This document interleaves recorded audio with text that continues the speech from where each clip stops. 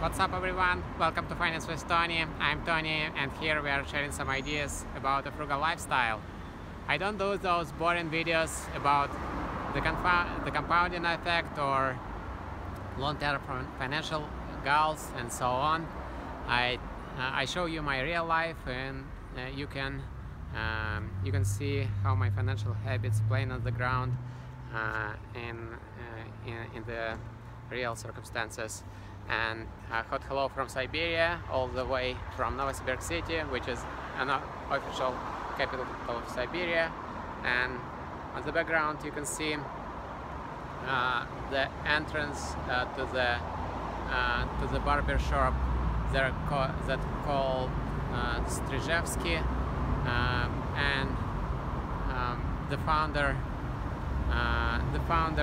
of this barber shop. The founder of franchise of this barber shops, of this chain of barber shops, is Alexander Dolgov, who is my former colleague, and walking down the memory line, it was early 2000s, and we used to work here in the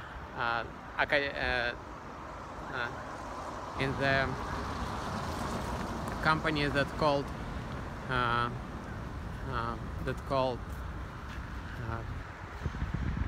Clean Water or Pure Water, and this time around this called it was the first water delivery company here in Siberia that was founded by Chet German, from my first boss from the United States, and he sold this company too early, I guess, and definitely this company became one of the major players in the Russian water delivery markets, and back to the 2005, I was involved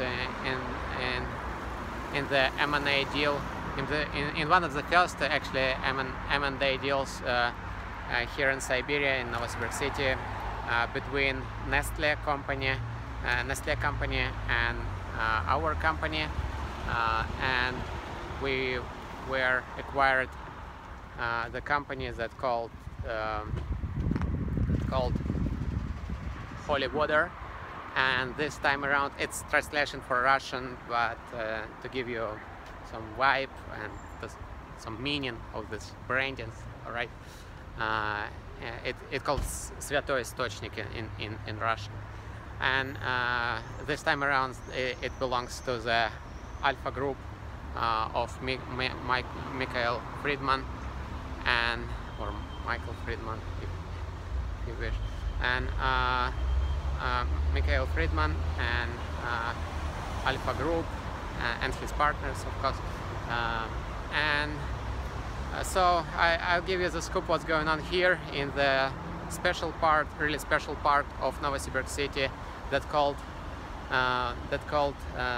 Akadem Gorodok, or the City of Science, right? The part of Novosibirsk city that belongs to and totally devoted to the Russian Academy of Science, that was founded in late 18th century. And on the background you can see the typical office of In Vitro company. In Vitro is the major player in Siberian and maybe even in Russian market regarding with diagnostic, medical tests, especially during those times of uncertainty, during the era of COVID. In Vitro would be your pick if you would like to make some medical tests, and I guess it's really reliable brand. And here in this part of Novosibirsk city we have a really special architecture style. By the way, feel free to check out my previous videos about this part of Novosibirsk city. So a really special time. Sorry for the background noise. As you can see, it's sort of between maybe social constructivism that you are familiar with. If you're my friend, I made a lot of videos from Novosibirsk city with social constructivism, or and maybe between yeah, sort of between social constructivism and maybe Khrushchev style, like later next wave of Soviet architecture. It goes without saying that the communist era was the game changer for Novosibirsk city, especially during the World War II, when many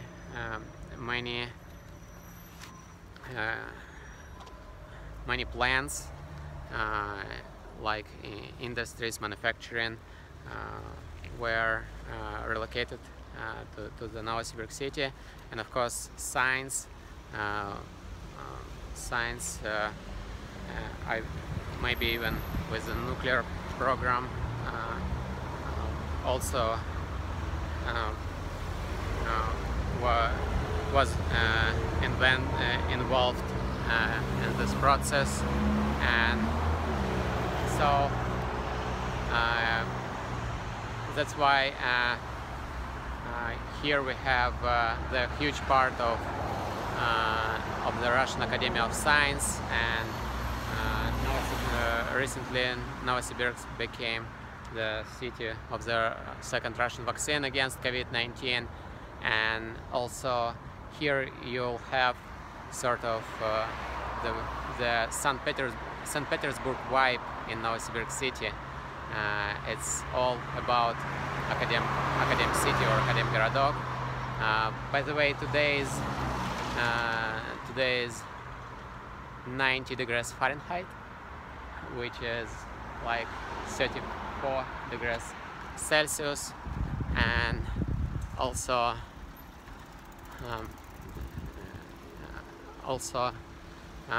we are currently we are walking along the Sea Avenue, one of the nicest places in here in Academ City, or in the City of Science.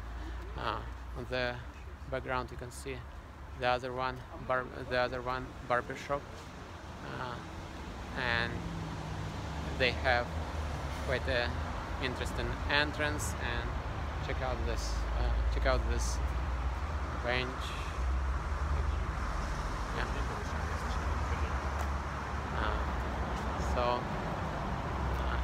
Yeah, they're nicely implemented in the Soviet style building.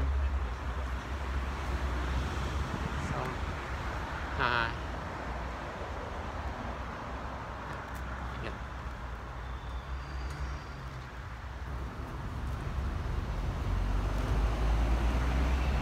Recently I made the video when I showed you some connection between Siberia and the history of Europe, with the graffitis with Nicholas II, and actually I'm gonna repeat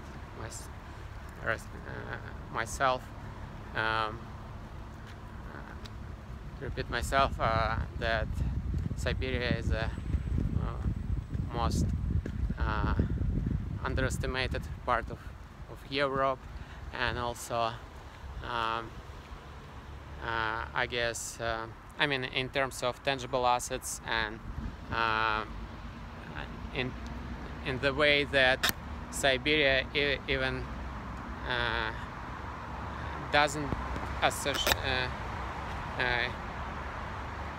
have this association with Europe, you know, like Siberia has 7 time zones. Siberia has 40 languages. I mean, people in Siberia speak 40 different languages. 10 of them are official, and we are melting pot of cultures, and we have the melting pot of cultures here, and so I guess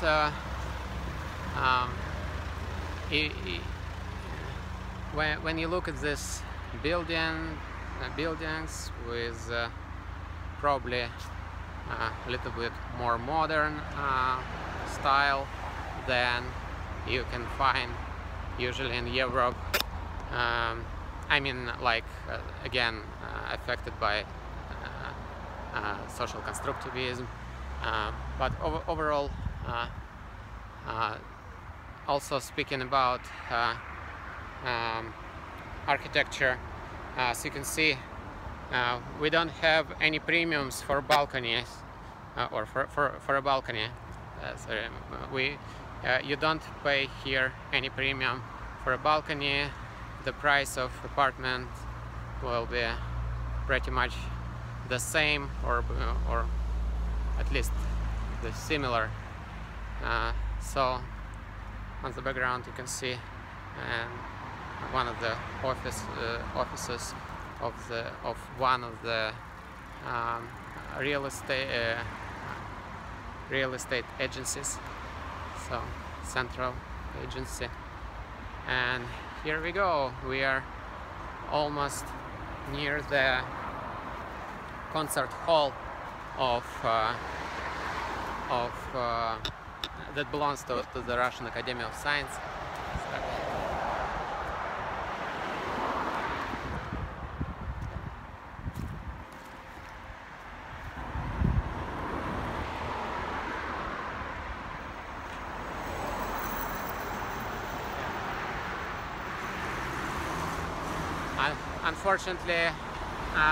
Unfortunately, the pedestrian crossing to a little bit far from here. I guess it's like 100 or a couple of 100 meters.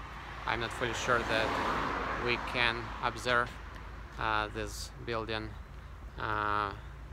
in this video, but as you can see, I wouldn't say something that there is something sophisticated in terms of exterior, I mean architecture style, typical Soviet building, you know, if you've seen one, you've seen them all.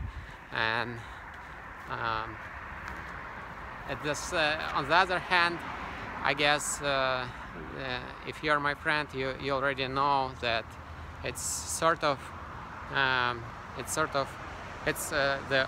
oh, by the way, it's the Oriflame branch, Sweden MLM company, and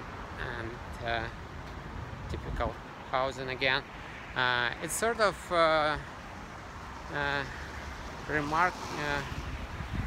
hallmark. It's sort of hallmark, or of the, or maybe uniqueness. It's sort of uniqueness of this style of the former Soviet Union, when social infrastructure meant to be meant to be really functional, you know, and they were definitely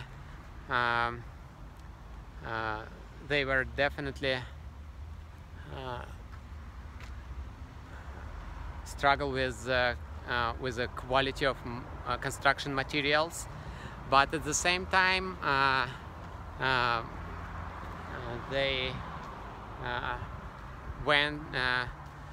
this country went to this eccentric.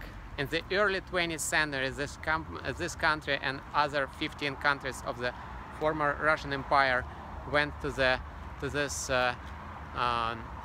astonishing and eccentric experiment, social experiment, and many people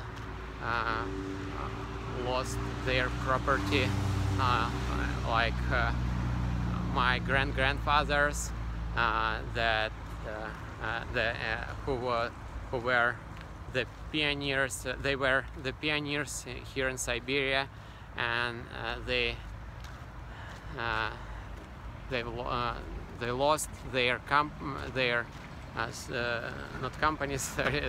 They lost their property and their land, and so I guess it was really harmful in terms of entrepreneurship. Is the spirit of this country that was like 13% of the world's GDP. If we're speaking about the Russian Empire, it was before the World War I. It was roughly 13% of the GDP, of the worldwide GDP, and it was the best time for Russian culture, probably in terms of economics,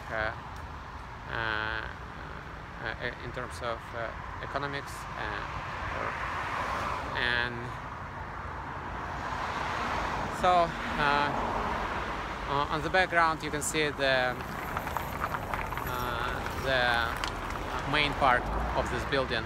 I mean, concert hall of the science house. So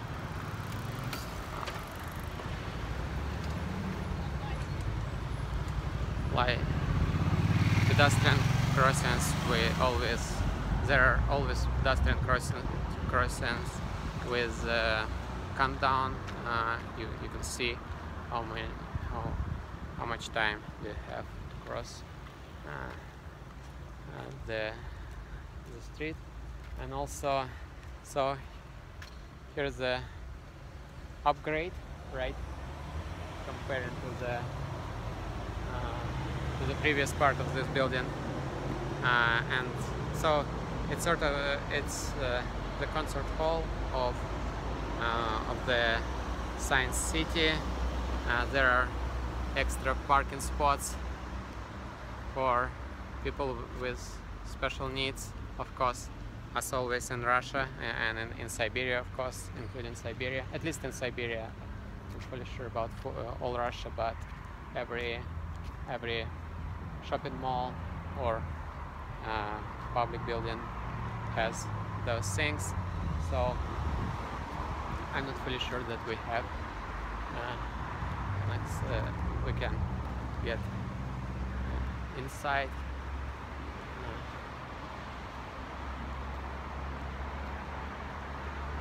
So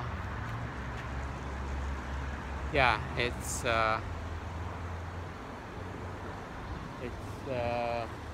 temporarily closed till 15 August. So maybe it has something to do with the current upstick of COVID-19. So thanks for coming along, guys. Please press thumb up, and please remember to subscribe with notifications. And again, thanks for coming along. Thanks for using Finance with Tony, and of course, caring is sharing. And please remember to subscribe. Have an awesome day.